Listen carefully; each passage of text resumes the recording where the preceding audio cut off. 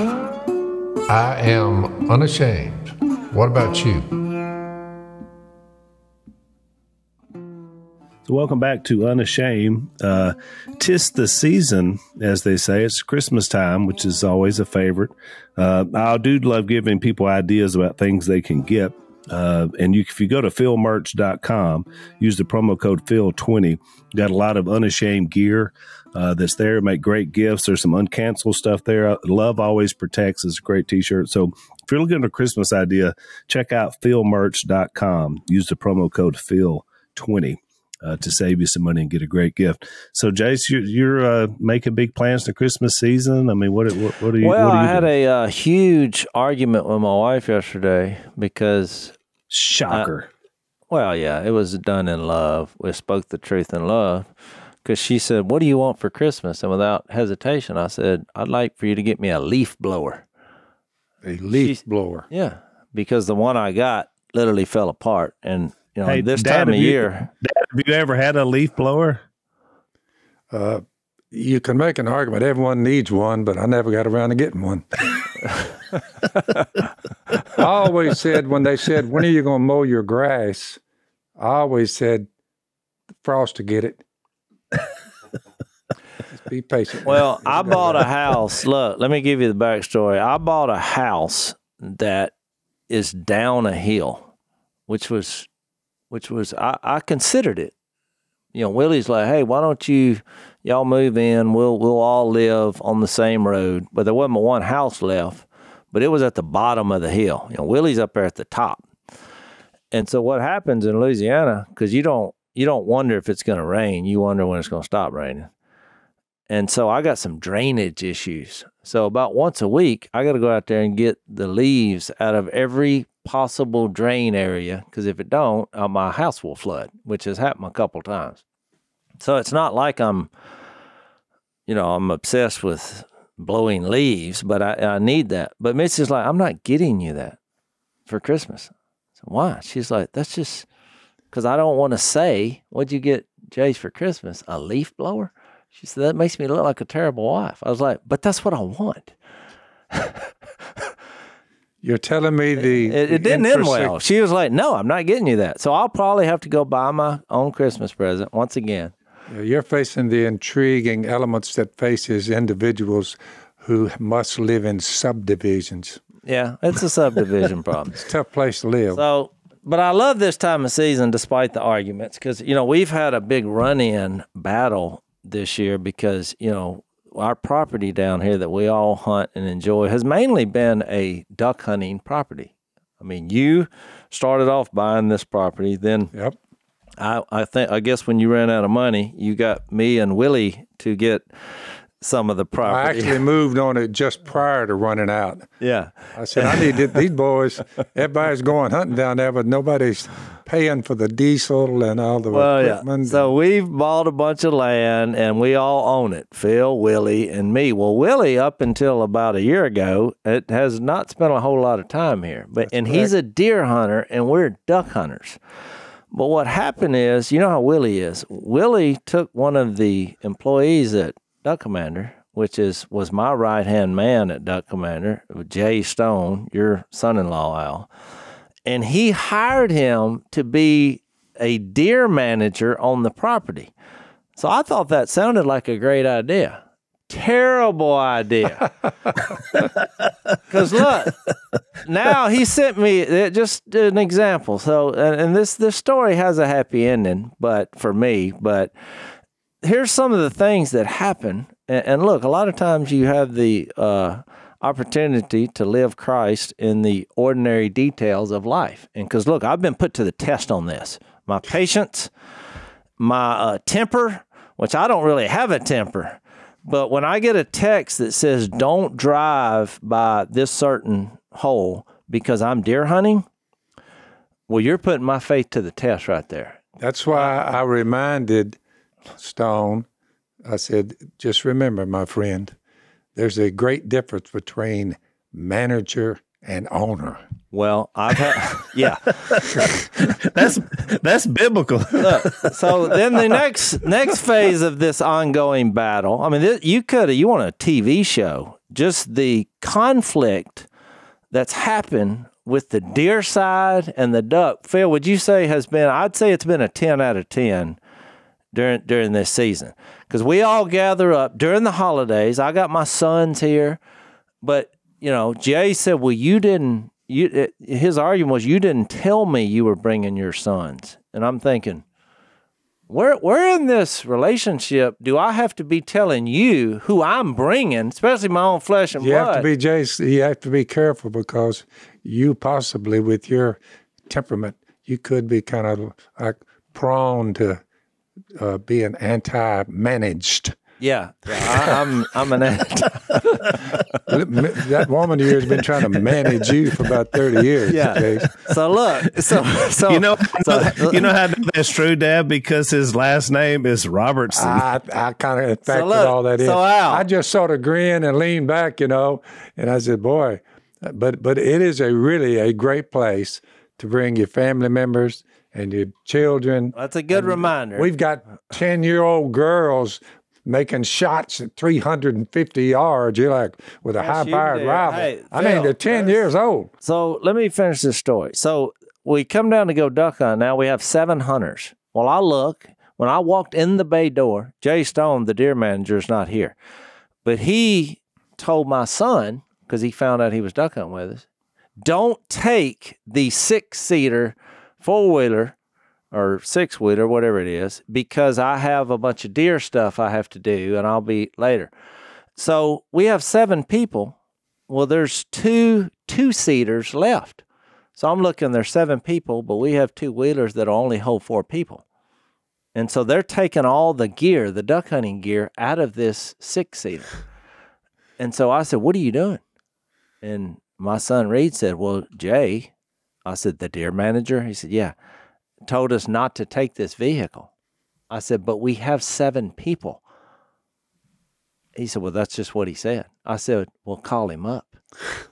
And so he calls him up and puts him on speaker. And I said, we have 7 men. We're going to take a 6-seater and a 2-seater, which will leave room for an extra person if we so desire to pick somebody up on the way. So after I said that, he started talking, and I said, Reed, I said, no, that conversation is over now. You can hang up. And he did. So I could have been a little more, but it was just, I was so appalled that a guy that's not here, who's managing deer, is saying, y'all cram in 4 seats to go duck hunting, and you're actually doing this? Yeah. So I said all that to set this up to say this. So a couple days later, we're duck hunting, and Willie and Corey are deer hunting. They have all their camera people, they're doing, and Jay is like the assistant to he's the deer man. He set the stage for, we're going to shoot a deer. Corey's never killed a deer, so we're trying this. And Jay's already told us, stay away from this corner of the property. There's a major production going on, which I'm just rolling my eyes. I'm like, well, we're just going to duck hunt. Y'all leave us alone. Willie's wife has become a deer hunter. Yeah. So we're duck hunting, and we're shooting ducks. Everybody's happy, and I hear a compressed sound, because I think they're shooting, the rifles, which is nice, with a compressed rifle, but I hear it go off. And I said, well, I think Corey shot a deer. And sure enough, we get a text, shot a big buck, but we're having trouble finding him. Ooh.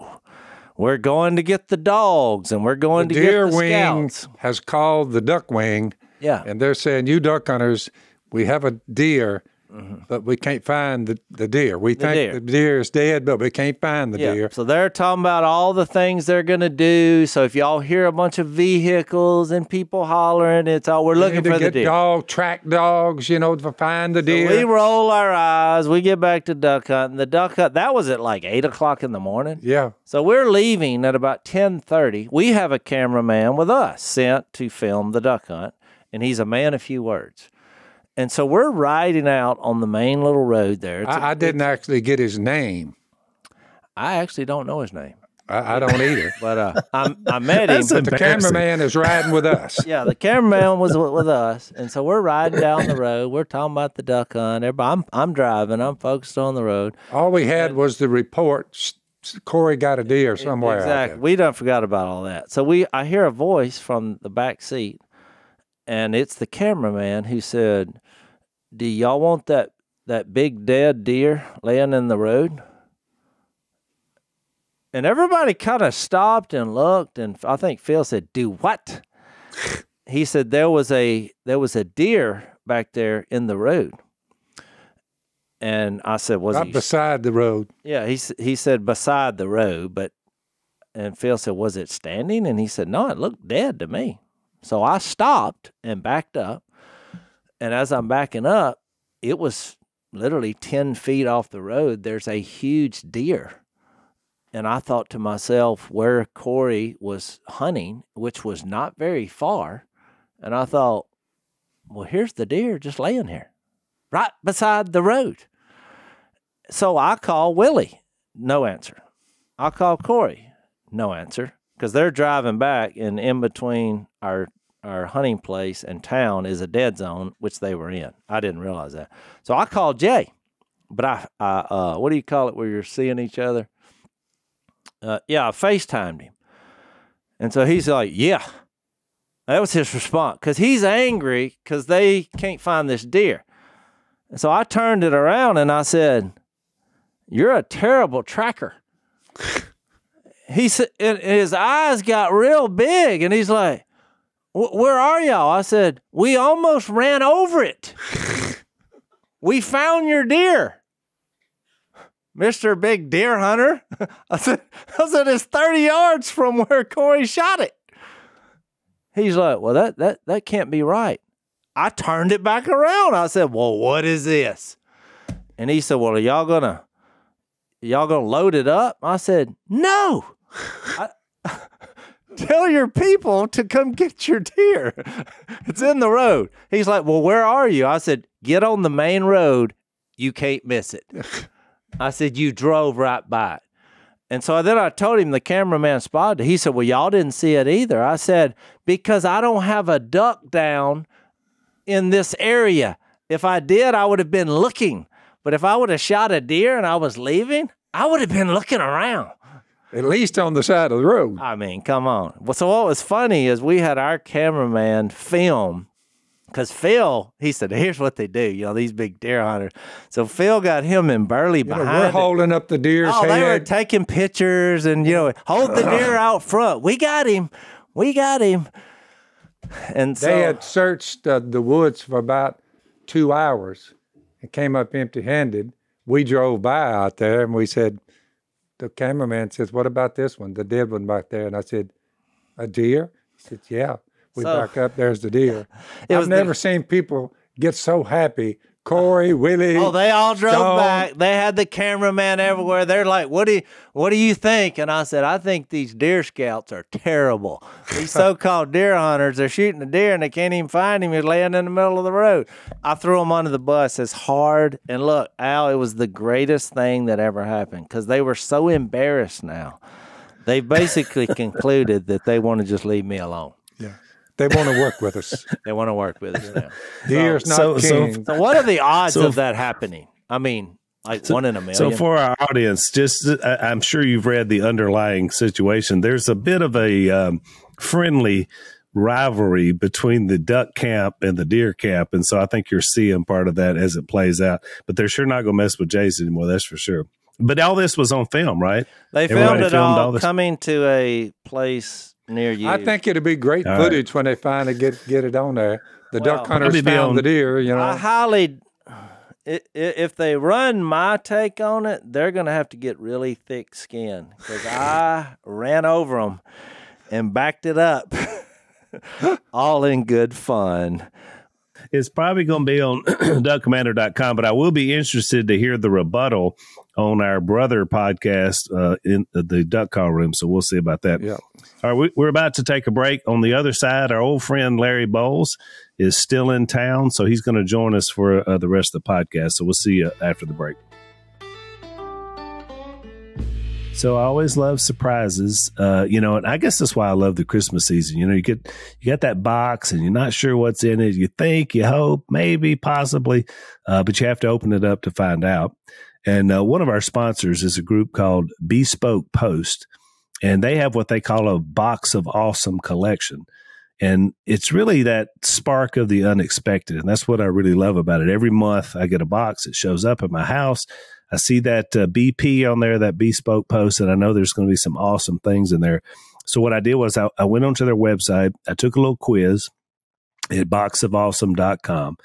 In that, I told them what I liked, the kind of things I like. And so now they send me these little surprise gifts for the things that I like to do. So it's really a lot pocket knives and stuff for outdoors. Cooking things is what I like to do.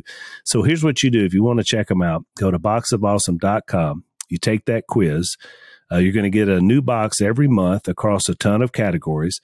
The boxes are valued at about $70, but you only pay a fraction of that price. So you're getting a deal every time you get the box. You're also supporting a small business, which we like that because most of these are from small up-and-coming brands, and it's free to sign up.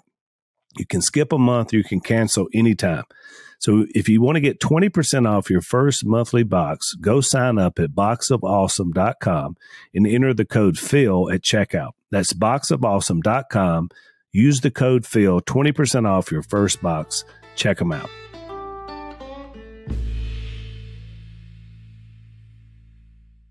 So welcome back to Unashamed. Our old friend Larry Bowles is in the house. Good to be here, brother. It's always a pleasure. Our last discussion that we had with you on the ascension of Jesus was spectacular, by the way. Yeah, it's an overlooked thing in Scripture, and I just think that really unlocks a lot of things. We didn't talk about it on the last podcast, but you started your sermon with an illustration of a Christmas party, and you had the guests come in, and each guest was a different element of the gospel symbols that we kind of display. And then you said, everybody's like, hey, crucifixion, hey, resurrection, good to see you guys. Who's the guy over there in the corner? Yeah. Oh, that's the ascension. The end of the couch. And somebody's like, oh, no, you're the Great Commission. He's like, no, not exactly. I'm the ascension. We're laughing, but that's really sad. It really is. That's what is. he's doing right now. Yeah. And look, there's no holiday. There's no. Yeah, that was my point. You can buy a card for Christmas. You can buy a card for Good Friday. You can buy a card for Easter. Well, there is no ascension card. No. You can't go to Hallmark and get that. So, the birth of Christ, the death, and the resurrection is basically the. Yeah.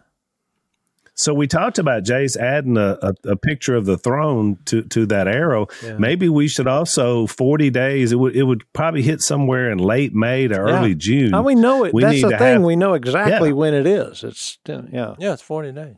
Yeah. Then you could have another one 10 days later when the Spirit was poured out. I think that was an important occurrence. Yeah, and I mean the thing of it is in a lot of the liturgical fellowships, high church kind of stuff. That's a Zach Dasher word. Now. Yeah, I'm sorry. Yeah, but can you use that in a sentence? Yeah, I mean, if you come out of a Roman Catholic background or something like that, that's a day of holy obligation for you, and so it's Well, I noticed Larry also dropped eschatology in his sermon. So I heard that. I thought, hey, I know what that means. Yeah, eschatologically speaking, something like that. And we're talking in end times, so yeah. Well, every time somebody makes fun of my grammatical mistakes or my, what do you call it? What do you call it when you talk a certain way, your accent? Yeah, whenever someone makes, I do have an accent. You do, but you have a phraseology. That is unique to you. Which is a word I would never use. Right. But what I'm saying, when they do that, I can then quote that verse that's just to show that the power is from God. Not of yourself. That's right. The dunamis. My jar, my clay jar, it has several blemishes, cracks. I remember when he did the sermon on the cracked pots, and we're all a bunch of cracked pots. Mine's got like pieces missing. Yeah. Well, Jace, you use a lot of idioms, which sounds a lot like idiot. So that's true. Well, look, I'll tell y'all this, because y'all said we were going to talk about the resurrection. So I had a dream, and it was a movie. It was like a movie, and I'll tell you the dream, and because you're preaching on the resurrection right now. Yeah, next Sunday. So I have an idea. Now, look, this could be totally theologically a nightmare, but I had a dream. I did that once, and I'm going out on a wire here. So, yeah, you're out there, pal. Here was the dream. No net. So what if society had tried to hold accountable the ones who crucified Jesus? So this is my dream, because it's like Jesus dies, and then somebody starts to say, wait a minute now, this guy was innocent. So this was my dream. The people are talking, and so they're like, we got to do an investigation. And so even though we know as believers this was God's plan, I'm having this dream. And so, and the irony of my dream was social media. They had like TV cameras, and even though it was in a time that didn't, when you dream. So I'm just telling you my dream. That's why I said theologically this is a nightmare, but I had the dream. So they're like, what? This was an injustice. This should not have happened. But what happens is simultaneously in the dream, well, there's a controversy over they can't find his body. And so then instead of the investigation being there was an injustice, then the social media gets, where is the body? That takes off and goes viral. So this is, and I made notes about, how when you have a dream, if you don't you gotta write it down. Yeah, so I wrote some of this down because I thought it was fascinating. Then when you said we were doing it about the resurrection, I was like, this is perfect. So the case of the injustice was actually, because they did have a really good case, because Jesus didn't do anything wrong. But now we have no body, and you know what the saying is? Well, that saying started getting out. Well, you can't have a crime if there's no body. Right. So in the dream of the movie, it became a movie. You know how your dream can it became a movie about how can you prove a crime was committed if you don't have the body. And the irony is that Jesus gave his life for their crimes. And so, because it was God's plan for him to die. So that was kind of my dream, in that you couldn't find the body, so you couldn't prove them guilty, but he was saying, we're not going to prove them guilty because I gave my life on a cross. I thought it was... I love the way your mind works. I really do. It's just so cool, because you open doors, that I had that dream, and I thought it was... People don't think to open, and then you find truth beyond that. It's just really cool. Maybe that's what happened. I was dreaming that, and I thought it was fascinating that he didn't want them to investigate the crime, because it was his love and grace given. So, I think it would make a good movie. Oh, I do too.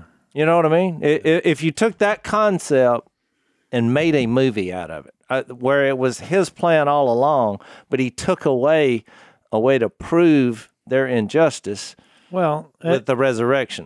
I always say that anytime you see the words "so that" in Scripture, God is doing something in sovereign authority. He did this so that, for example, Jesus is standing there toe-to-toe with the Jews, and he's claiming to be God. And they're like, don't you know that God's going to judge you for that? And he's like, I don't think you understand who you're talking to. He said, the Father judges no one, but all authority and judgment has been given to the Son, so that all will honor the Son in exactly the way that they honor the Father. And that happened quickly from the time they just walked out there in a few days and said, where's his body? Where is he? Right. He began these appearances But he could have made it a lot easier. This is prophecy, the way prophecy works. Yeah. This takes it out of the realm of man's will, and it's not by human will or man's human desire, but this is by God, so that all will know and all will honor him. So would it be fair to say that most people that were there at the time didn't believe it? Yeah. Well, they didn't believe people coming back from the dead, if somebody mentions that, I'm going to beat death. Most people will say, I don't think so. But to Larry's no one point, else has done it. To Larry's point on the last podcast, that Luke 24, when he said he's fulfilled the scripture, you think even Isaiah, the first half or whatever is about the king, which is all great. And then all of a sudden you have this suffering servant. Mm-hmm. Well, people are like, what? Yeah. It doesn't make sense. How is a king going to be a suffering? That Isaiah 51, and where it's just graphic, his body marred beyond human likeness. Isaiah 53, the first 53, gospel. 51 through 53. There, it's just like, what? This doesn't make any sense. But so that's what you got to realize, that the scriptures depend on on him being resurrected. And and nowhere do you see that clearer than the third day references. And so, because Jesus is saying, like you're saying, Phil, on the third day I will rise. And so you see Paul talk about in 1 Corinthians 15, on the third day according to the scriptures. And you're like, no, wait a minute. Is there anywhere in scripture that says that it will absolutely be on the third day? And you go back, and all of these references, it's like when Jesus says, I can't remember exactly where it is, but he said nothing more than the sign of Jonah is going to be given. Yeah. Well, that's a third day reference. And when you start looking about third day references, it's all over the place in Scripture. But we didn't know that the sign of Jonah was a prophecy until Jesus told us it was. That's exactly right. How would we know? Exactly. Hang on, let's take a break.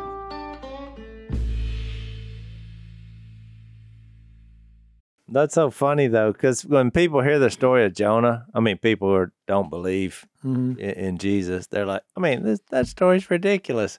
I'm like, well, it's not any more ridiculous than a guy dying. Yeah. And 3 days later, coming back from the dead. And look, announces it. Jesus, from that time on, in Matthew, he begins in chapter 16, after quite a bit of time of showing what he can do. They're looking at what he can do, and they're like, whoa, here, whoa. Well, when it gets to chapter 16, in Mark, it's chapter 8. In Luke, it's still there, but it keeps coming up. From that time on, Jesus began to explain to his disciples he must go to Jerusalem and suffer many things at the hands of the elders, chief priests, and teachers of the law, that he must be killed, and on the third day be raised alive. That's exactly it. You turn a page, he tells them again, the Son of Man going to be betrayed in the hands of men, they'll kill him, and on the third day he'll be raised alive. That's chapter 17. Chapter 18, we're going up to Jerusalem, the Son of Man will be betrayed, and the chief priests, they're going to kill him 3 days. He keeps saying the same thing, and they're all looking around like, what's he talking about? They really didn't even have a fix. Right. Peter said, no way that's ever going to happen. Right. The very thing that's going to save Peter's hide, he was like, no way that's going to happen. Right. Condemning himself without realizing it. Well, so was everyone else. And being raised on the third day, Seeing is believing. Jesus tells them 3 times. And it's just all of these third day references are just all throughout Scripture. I think about Jesus raising Lazarus from the dead. Yep. And so there's a messianic prophecy in Psalms where it says that, I will not abandon my Holy One to decay. Yep. And that's all it says. And so when you get, here comes Jesus, and Martha runs out and is like, if you'd been here, my brother wouldn't have died. And he's like, no, he's gonna live. And she's like, Martha does the same thing that we do. She's like, oh, I know. I know he's going to raise on the last day at the resurrection. He's like, no, Martha, you don't know, because I am the resurrection. And she is thinking that the resurrection is some future event. And Jesus is saying, no, the resurrection is a person, and it's me. And so he says, Lazarus, come forth. And she's like, wait, stop. He's been in how many days? 4 days. And don't open it. There'll be a bad odor.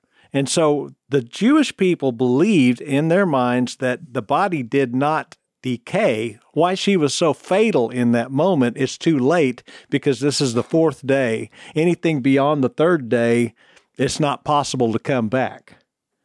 And that's the point that he is making, is that, no, you understand, I'm the resurrection. The resurrection is not dependent on 3 days or 4 days. This is still a 3rd day reference in that. Pretty powerful. It's unbelievable. And so you go look and you read back all of these prophecies, and the 3rd day, according to the Scriptures, is all throughout Scripture. But this is the way Jesus, what did he do? He opens our minds to Scripture, and this is what he did every time after the resurrection. He teaches them that all of this Old Testament is about him. It's by him. It's for him. It doesn't exist apart from him. Every word of it is about him. Yep. Pretty cool. Oh, I like that. That could be a sermon title. Are you writing the 4th this down? day. Yeah. I'm writing it down. It's all going right into the brain pad. I think I'm up next. I have a good illustration for you, because somebody said this. I heard it one time, but it just popped in my head. But they said, the resurrection is like the receipt. And you say, what is a receipt? So if you have a receipt and you're in a store, let's say you buy something and you get a receipt, and then you're still in the store, and somebody comes up, security, they're like, hey, did you pay for that? What do? You show them the receipt. Right. So the resurrection is the receipt, because he's paid for your sins once and for all. And once he came back from the dead, which was kind of what the ascension was like, once he was exalted, we're not going to have to do this all over again. It was grace that is eternal. So if you wanted 3 points, I would go with it's certain, and you can do the historical angle of it, and why is this the only religion in the history of the world that flourished once the leader died? Because it really wasn't taken off. You would have thought that bunch is through. Yeah, it wasn't taken off until after he died. Every other one, once you kill the leader or the leader dies, well, the movement dies. But this one flourished. It went from small to global. So I would go with certain. It's personal, and that gets back to this same Jesus. And he was like, look at my hands and my feet. It wasn't like some hocus pocus we're going to be. Right. It was and stayed here 40 days. He gave many convincing proofs that he was alive, and he left as a human. So, because death is personal to me, we all have it coming. This is the path. And then I would say it's love, because you say, what's love got to do with it? Well, why come back?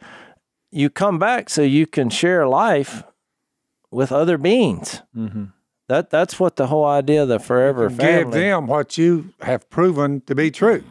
But us coming back, if only one person was raised, and I go back to the first fruits. Why is he the first fruits? Because if you were just by yourself, well, what are you going to do the rest of eternity?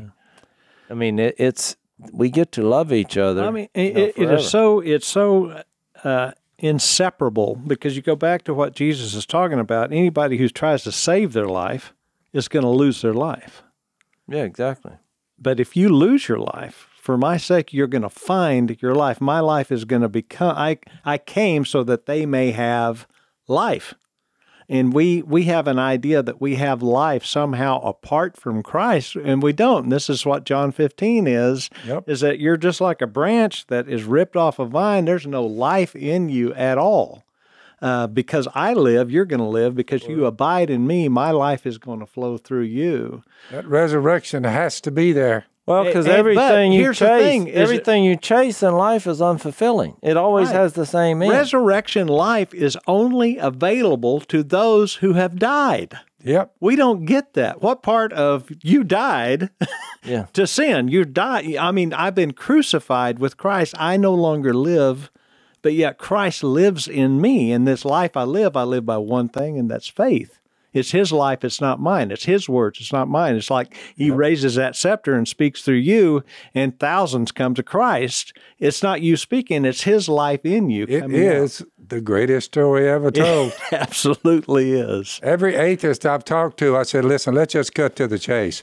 Who has the best story? That's right. And most of them, the honest ones, they'll think a little bit and they'll say, y'all have the best story. I wish I had what y'all had. I've had one tell me that. He said, he's on TV, you see him around. He said, I wish I just had that. He said, maybe when I get in the tunnel, I'll be able to see the light at the end of the tunnel. I said, move before you get in the tunnel. Yeah, come into the light. This is John 3. You don't want to be a train. Let's take a break.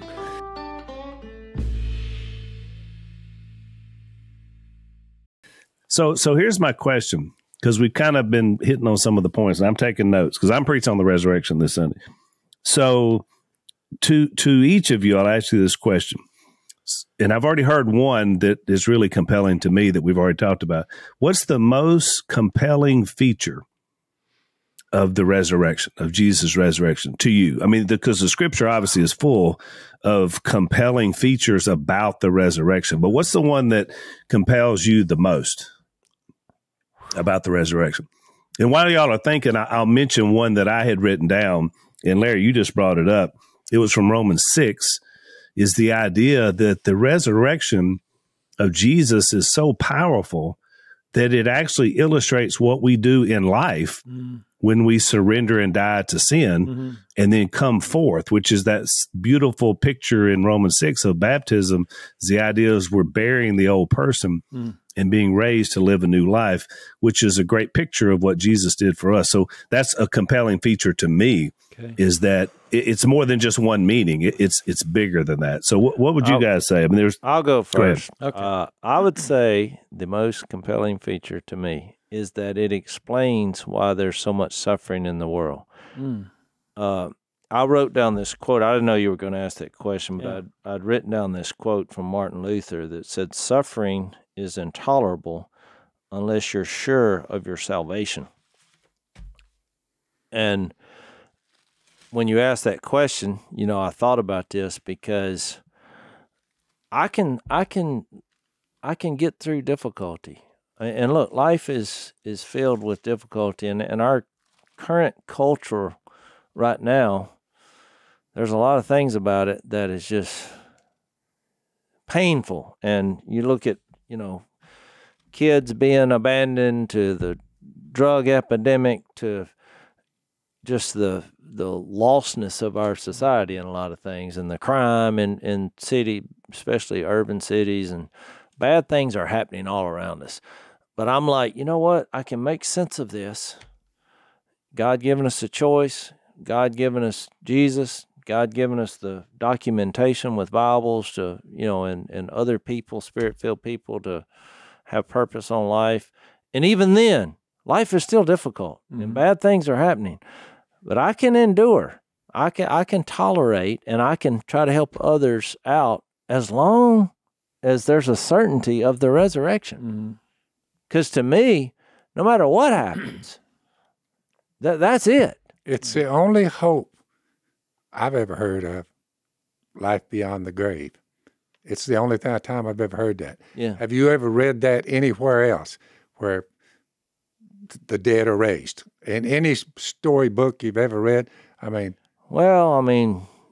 There's versions of it, I guess. Everybody has some after. But a historical person that you're counting time by happens to be the one. Not where the subtle details of the followers, being this coming from a Jewish religion where they just wouldn't believe this is possible unless they saw it. And they wouldn't believe, they wouldn't go to their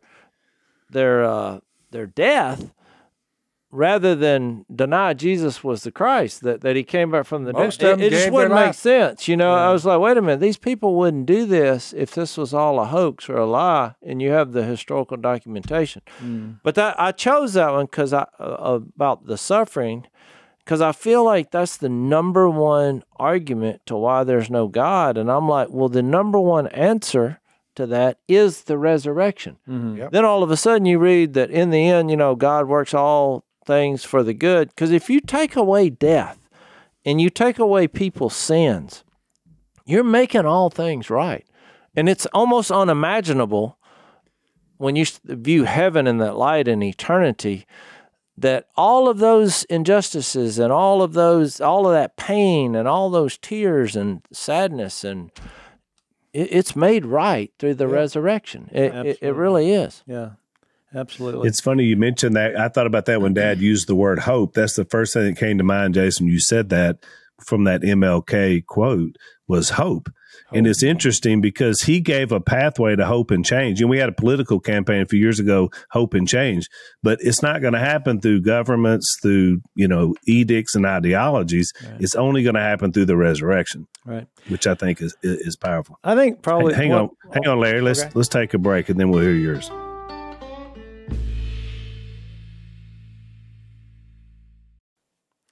I think one of the most remarkable things in the resurrection narrative and everything that is connected to that, I mentioned the so that moments earlier, is the sovereignty of God in action. Every time you see the word so that, is the, we hear phrases like the gates of hell will not prevail against this, and that's what he comes out of the grave with, saying, I was dead and now I'm alive forever, and I hold the keys of death and Hades, the realm of the dead, in my hands. This is outside of human will to defeat. It was like this power, dunamis, this idea that it's a dominant thing in any given situation. There's nothing greater than the power that rose Jesus from that grave. And so the thing that just physically makes it so plain to me as man's will is trying to push back against this is the level that they went to. And so they immediately, when Jesus is buried, they're like, they don't have a body. Yeah. Okay, so what is the worst possible thing that can happen is for that body to disappear. We need that body to prove that he's just a man. Exactly. All right, and so they sealed the tomb. They put a seal on it. They've put ropes on it. There's the seal, the Roman impression, that this thing cannot be opened. They post guards. Yeah, they didn't have cranes back then, the big movers. Yeah, all of that human effort to thwart this so that moment that God is going to put this big exclamation point on, nothing in human capacity can stop this. Yeah. And so for me, just watching the human pushback against what God, they know God is going to do it. I mean, they absolutely know. Then and now. Yeah. What Larry's saying, if it's preached that Christ has been raised from the dead, how can some of you, there at Corinth, that say there's no resurrection from the dead? If there's no resurrection from the dead, not even Christ has been raised. If Christ has not been raised, you're preaching useless, so is your faith. Yeah. He's just saying the whole story stands or falls on the resurrection of Jesus. It changes everything. That changes everything. Yeah. You say, so you're telling me there's a chance. Yeah. You're telling so me Larry, there's a chance. To add even more to that, even once it happened, you remember the human effort was still trying to cover it up because they paid the guards to lie. Yeah, exactly. About what really happened. Yeah. And then they were killed to be silent. So I mean, look at human effort still. We mentioned Lazarus a while ago. And so they like, okay, I mean, I've said this on the podcast before. The thing that got Jesus killed was the resurrection of Lazarus, because it was very publicly witnessed by everybody in Jerusalem, because they all came out to Bethany and were mourning, and here comes Lazarus walking out. It's like, okay, what do we do now? There was plenty Not of only do we evidence have to kill for them to Jesus, believe. yeah, we got to kill Lazarus now too. And so they're making a plot to kill them both to try to cover up evidence. And yeah.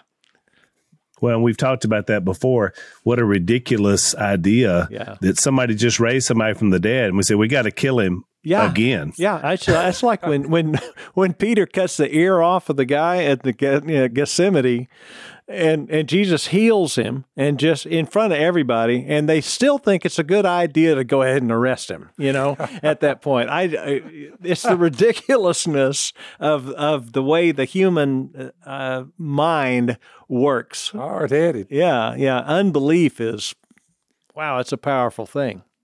So, Dad, what is in our remaining minutes here? What is your biggest element of the resurrection that gets you fired up? What is the thing that jumps out at you?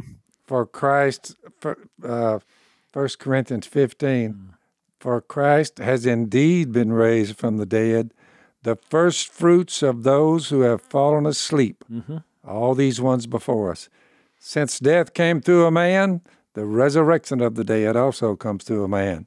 As in Adam all die, we all know that, so in Christ all will be made alive, each in his own turn.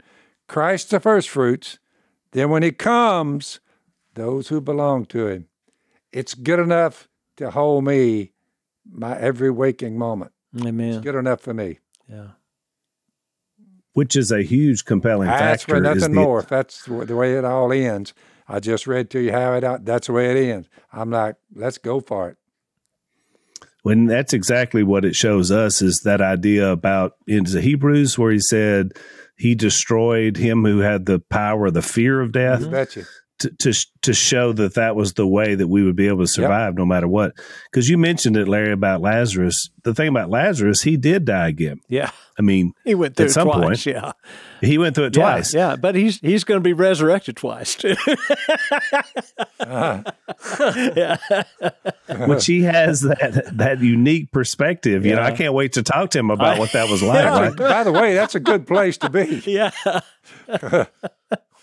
Yeah. These are conversations for heaven. What was it? What was the difference in the first and the second? Yeah. Oh my goodness. Yeah.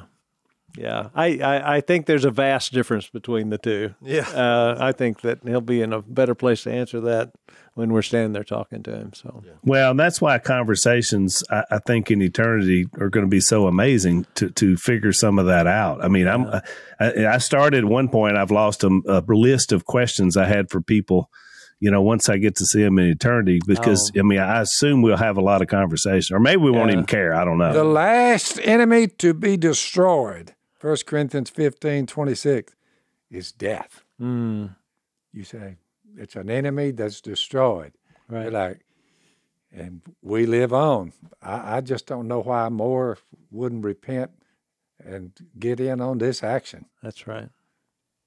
Well, another compelling feature that I had was from John chapter 5, and that is that the resurrection, because we tend to totally put it in a believer's positive, you know, because that's what we are. Mm-hmm. So to Jason's point, we think about suffering, we think about all these things we're delivered from.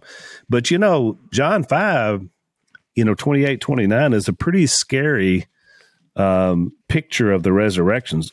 Paul mentions it in Acts 24:15 as well, right, that the resurrection is also a gateway to judgment and justice, right, for all of mankind. Right. And that's what verse 27 says. Right. That's exactly right. So a compelling feature to me is, you know, people say, well, I don't even believe any of that stuff. Well, okay. But if what I believe is true, which I think it is, you will be raised from the dead. And you will face an account of your life in the body, right, for eternity. I mean, Jesus made that abundantly clear. Is that not true? Oh, absolutely. So would it be wrong to say, if they say, I don't even believe in that stuff, and you say, well, you will? Yeah. That's right, exactly. Like, what? Right. Oh, you will? I don't know. That may be a little too confrontational. Well, but it's true. Yeah. You know what I mean? Yesterday I heard Phil in class, and he was talking. You know, everybody runs to John 3:16. That's where everybody wants to hear, but nobody wants to talk about John 17 through 21. Yeah. The idea that you already stand condemned, that God did not send his son into the world to condemn the world, because everybody's already snake bit. That's where he opened up in 14. You're told the verdict, 21. what the verdict is. Right. And here is the verdict. And you know what a verdict is a rendering of a judgment. Yep. That's a verdict. And so the verdict is that people love darkness instead of light. Yep. And so everybody knows there's light and dark. That's the very first thing. Let there be light. And we're not talking about the sun. We're talking about the contrast between light and dark, good and evil, choice of God or choice of man. Who's in charge? And that's what the Tower of Babel is about. You know, it's like, no, I'm going to be in charge. And God is like, no, you're not. I think that's why when I started off with that dream, that's what kind of hit me, that nobody ever really talks about. I mean, can you imagine those people that contributed to Jesus' death? Yeah. I mean, you're standing before God, and he's like, yeah, I used your immorality basically to save the world. But I mean, what a play. I would hate to be a part of that. Well, that's Revelation 19. John gives us a picture of Jesus' return. And I know that's, you know, where we began that series, but it's like every eye will see him, and all the peoples of the earth will mourn because of him. Everybody will see him, even those who pierced him. Oh, yeah. And that is the fulfillment of a prophecy from Isaiah, you know. And we read Revelation 19, and there was one thing I made yesterday. There's 3 Old Testament prophecies fulfilled in one sentence, you know, right there in Revelation 19. Yeah. Mm-hmm. And it's just filled with everything that has been written is going to be fulfilled about me. I will suffer, I'll be handed over. It's what you just read in 1 Corinthians 15. Yep. Every single element's going to be fulfilled. Yep. And that's what the resurrection proves. Yeah. That's good stuff. Got a lot of good stuff to work on. I got a few more ideas I'm going to bounce off y'all in the overtime because we're out of time. If you want to follow us over, it's blazetv.com/unashamed. And by the way, if you sign up, not only do you get our overtime segments, but also there are 800 episodes of In the Woods with Phil then you'll have access to. So you want to get some good Phil stuff. That's where you want to go. So check it out, blazetv.com/unashamed. We'll see you in overtime. Thanks for listening to the Unashamed podcast. Help us out by rating us on iTunes. And don't miss an episode by subscribing on YouTube, and be sure to click that little bell to get notified about new episodes. And for even more content that you won't get anywhere else, subscribe to Blaze TV at blazetv.com/unashamed.